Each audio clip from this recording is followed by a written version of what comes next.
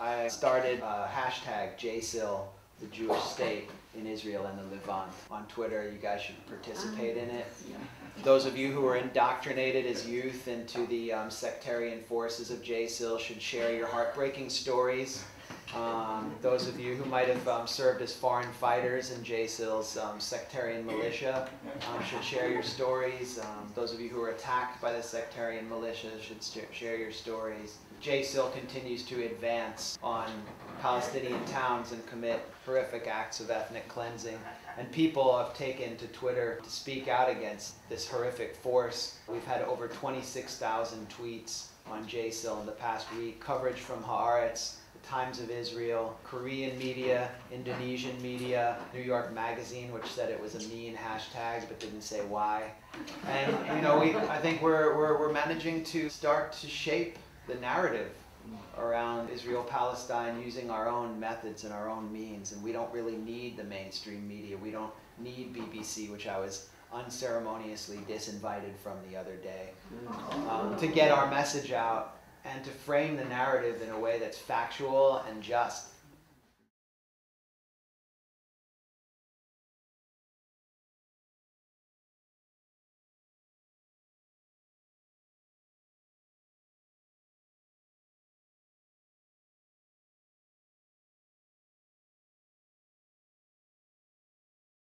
I entered the Gaza Strip on August 14th at the beginning of a 5-day humanitarian ceasefire, which would allow people in the Gaza Strip to continue to collect their dead who are buried under the rubble. I've been talking to some of the reporters who'd come in and out, and they were there during the ground invasion, so they saw some of the worst horrors. Many of them had been in Aleppo and they'd been in Afghanistan, and they told me they'd never seen anything like this before. They'd never seen this scale of violence or wanton destruction or deliberate targeting of civilians. And even in Aleppo, where they saw civilians being targeted with barrel bombs, you know, barrel bombs are improvised explosives. They were now seeing civilians targeted with 2,000 and even 5,000 pound bunker buster bombs. I mean, and one of the families that was liquidated, the Batch family, this is the family of the head of the police in the Gaza Strip. You know, Israel, the JSIL are notorious cop killers.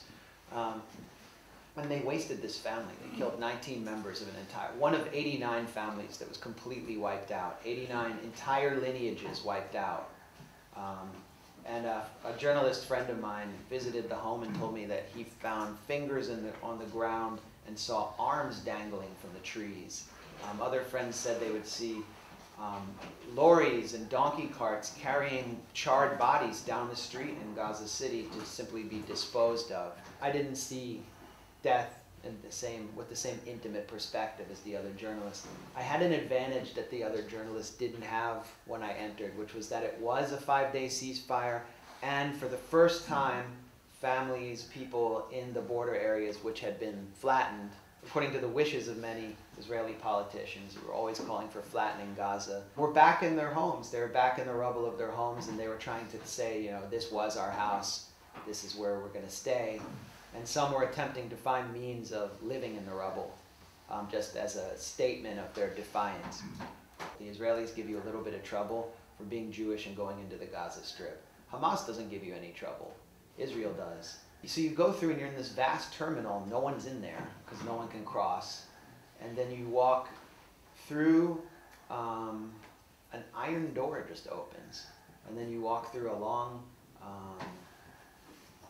like a long chained passageway, like a fenced-in passageway, and then there's a vast wall in front of you, and in the wall is another iron door, and the iron door opens, and you walk through the iron door and you're in the walled-off ghetto.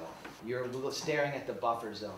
You're hearing a drone over your head, which will not go away for the entire time you're in the Gaza Strip. There is always a drone over your head. And to your right, perched on the wall, is a remote-controlled machine gun. The remote-controlled machine gun is manned or womaned by Jewish Israeli female soldiers who are in an office in the Negev desert. Most of them are around age 18 to 20. And they look for what they believe to be terrorists who are in the buffer zone, which used to be the area where people in the Gaza Strip farmed, and they look for anyone who walks with the gait of a terrorist. They've been trained to recognize the gait of a terrorist, and then they push a button and eliminate whoever they can see with a remote-controlled machine gun. You arrive at the Hamas side, the Hamas customs office, which is a trailer because their other customs office had been bombed. You see tank tracks that had dug up. The road, and behind it is Beit Hanun, which was wiped off the face of the earth. Everything is destroyed. My fixer, who is my friend Iba Rezek, 24-year-old resident of Gaza City, a researcher and translator, picks me up, and like nearly everyone else I met, she really put on a strong posture of defiance, and that meant behaving normally, with a sense of humor, and looking at death and destruction without allowing it to break you. I saw very few people cry in the Gaza Strip. I saw very few people display any sorrow. And we immediately went that day to Shujaiya, just east of Gaza City. It bore some of the worst violence in the earliest days of the ground invasion. The Israeli soldiers had entered and began occupying homes and didn't realize that people in the Gaza Strip not only didn't want them there, didn't want to be saved from Hamas, as Netanyahu said, but that they were prepared for them and they were prepared to resist. The Al-Qassam brigades are the military wing of Hamas, but they are also an indigenous fighting force of the Gaza Strip, comprised of people who live in Shujaiya, who are neighbors and friends with the people who are being abused and killed. And they are there to defend their homes. And that is what they proceeded to do, attacking exclusively military targets, attacking Israeli soldiers who had occupied homes, attempting to push them out. They hit an M114 or M115 armored personnel carrier, which is a relic. It's a military relic that the U.S. used prior to Vietnam. So it was a very lightly armored vehicle. And they hit it with, I think, a Russian anti-tank missile called the Kornet, which Hezbollah used with great effectiveness in Lebanon to end the Israeli occupation there.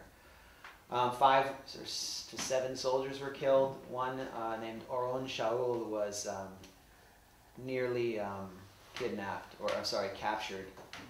He was wounded, and the Israeli army invoked what we know of as the Hannibal Directive, which is a semi-secret military policy that aims not only to kill the captors of the soldier, but even the soldier himself.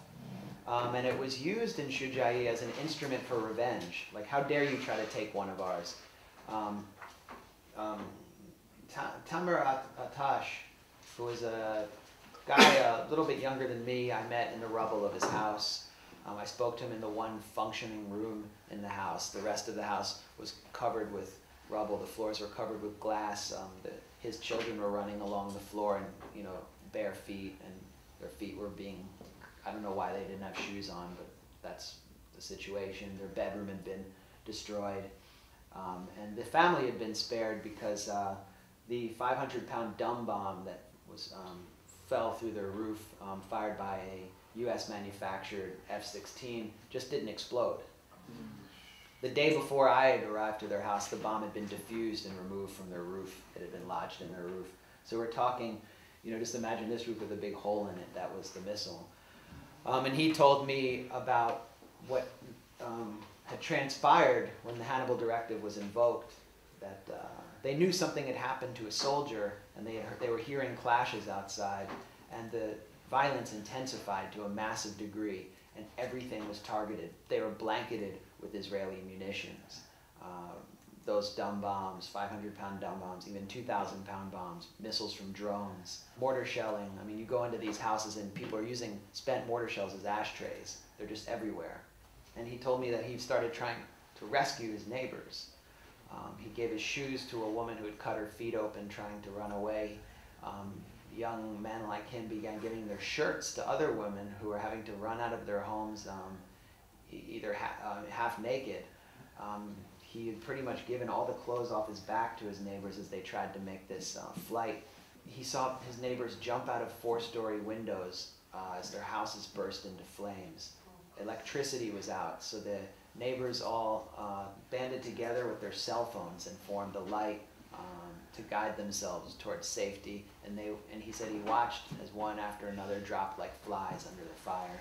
When they fell under siege, almost the standard evacuation procedure for Palestinians in the Gaza Strip is the woman of the house takes a white cloth and walks out with her family, including the men behind her, to engage the Israeli soldiers, because they're not military-aged men who would be immediately shot at or shot on sight or abducted.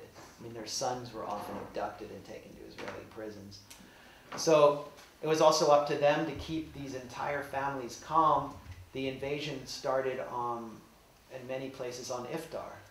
So the women were cooking for their families, and all of a sudden they fell under shelling. So they were really in charge of the families. And so you hear these accounts of women waving white flags and being shot. And then they're sent on long marches for 2 kilometers, 3 kilometers, and they have to lead the family to some kind of shelter. As soon as they arrived at UN shelters, those shelters were attacked. Within days of the attack on Shujaiya, 20 UN shelters were deliberately targeted. In Beit Hanun, 19 people were killed when a missile struck a UN school where people were sleeping in the open in the courtyard. Later that day, I went and met the family of Salim Shimali. And Shimali was killed in the rubble of Shujaiya looking for his family, after Shujaiya was basically reduced to rubble, while Israeli soldiers were still occupying these homes. He was 22 years old. Israeli soldiers were given the latitude to enforce an invisible red line, a so-called revenge line. Anyone who crossed the invisible red line could be shot.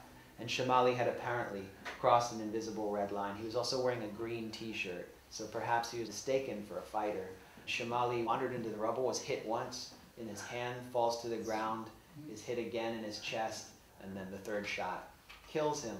You can watch the video. The video was disseminated around the world. The family of Salim Shimali saw the video. They received it in an email.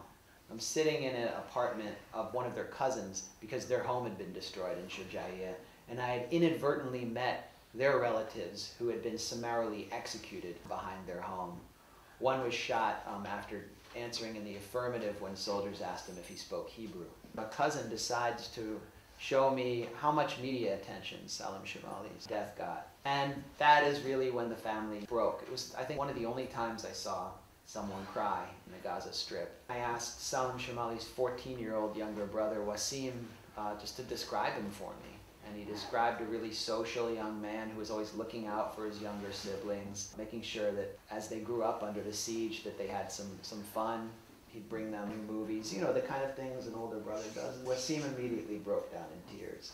Someone put something in my hand at this point, and it was a bunch of pills. They were antidepressant pills, and one of the cousins said this is what they've been given to deal with the death. A substantial portion of the population is addicted to tramadol, which is a really severe, highly addictive, tranquilizing drug. I said to Wasim, what do you want to be when you grow up? He said he wants to be a fighter. He wants to join the Qassam brigades. That's the story of the resistance in the Gaza Strip and the West Bank. That's who they are. They're orphans. They're the younger brothers of the dead. They're the older brothers of the dead. They're the children of the dead. And they're not afraid to die themselves. And when he told me this, he wasn't sobbing anymore. He became resolute. I think pacifism in the situation that the people in the Gaza Strip find themselves in is a form of apathy, if not capitulation. And that's why they're never going to put down their arms as long as they're under siege and they're given no other recourse and no other choice. I went to Rafah and met people who had survived another invocation of the Hannibal Directive, who had attempted to flee to shelter at the Al-Najjar hospital, who had to flee that hospital after Israel threatened to bomb it. I met the lead doctor, Samir Holmes, at Kuwaiti Hospital, which has 20 beds as an OBGYN and dental clinic, who had to treat the wounded and dead who were evacuated from Al-Najjar, performing amputations in the hallways, on the floors, and in dental chairs, and who had to order ice cream coolers from local grocery stores to store the bodies of dead children. I saw graveyards that were bombed. Graveyards deliberately bombed with 2,000-pound bombs. Why bomb the dead? It's to destroy the memories of the living. Basha Tower fell, the oldest and most elegant residential tower in Gaza City. And what my friends who live in these residential towers, who are among the secular, educated, quasi-elite of Gaza City, told me is that they're bringing these towers down to attack our memories, because that was a tower that I always grew up on, that was a symbol for me of our achievements, and it was the home of all of the media offices of the Gaza Strip. The people in Safar 4, the 44 families who lost their homes in this residential tower in the center of Gaza City, including the head of security for Fatah, a sworn enemy of Hamas, set up a poster in front of the tower, and they began signing it with messages, as Americans did in front of the World Trade Center after 9/11. And they said, "This is our 9/11. Where is the world?" The world was nowhere. And the world denies not only their right to respond or retaliate, but their right of self-defense. They've been given no choice. I spent the last night that I was in the Gaza Strip, after the ceasefire had been signed, on a fishing boat. And as I was waiting on the dock, I was just hanging out waiting for the boat to disembark. And I met a young man from Shujaiya who had a contract to play professional football in Jordan, a pretty lucrative contract. And he couldn't accept it because he had been wounded in Shujaiya. His arm had been shattered and the contract was canceled. And I realized there are people standing around this port who are just here because they have nothing else to do, because they have nowhere to go. Under the terms of the ceasefire, the fishermen were allowed to go 6 nautical miles out to sea, whereas previously they were only able to go out 3 miles. And the big fish are beyond 6 miles, but this would have at least increased their catch. When we got to 4.5 miles, an Israeli naval ship came into view and began flashing lights on us. And those ships know that there were international activists and journalists on board. What we were told was that the fishing crew would have pushed the limit more if we weren't on board, and they would not have been fired on because we were on board. But the next time they went out, their boat would have been destroyed. They learned that this happened again and again when they brought international solidarity movement activists out so they could push the boundaries of the nautical limit and get a better catch. And that every time afterwards they were targeted, their ships were destroyed. So we were sent back with a piddling catch. Zachariah Bakr told me that this crew lost thousands of shekels that night, because you have to pay all of the crew members, you have to pay for gas, and you have to pay to maintain the ship. And that time after time after time they've been losing money.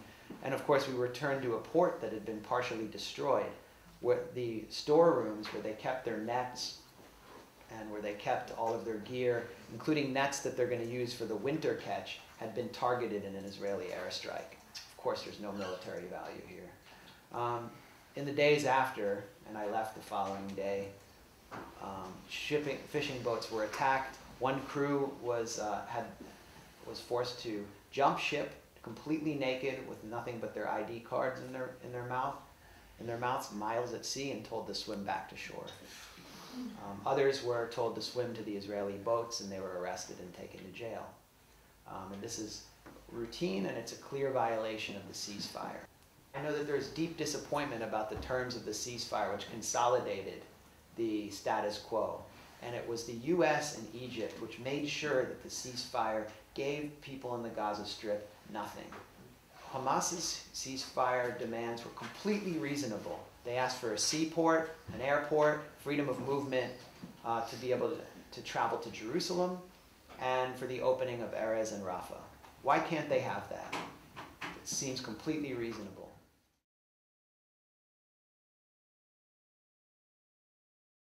The only tactic I know of that is effective and that Israel understands is BDS, that we can participate in.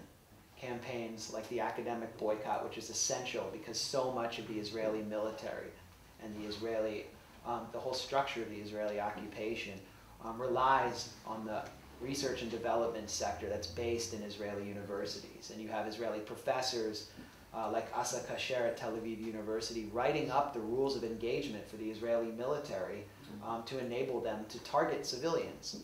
Asa Kasher, who is a professor of philosophy at Tel Aviv University, was one of the authors of the Hannibal Directive. So if you're not involved in BDS, you know, what are you waiting for? Here.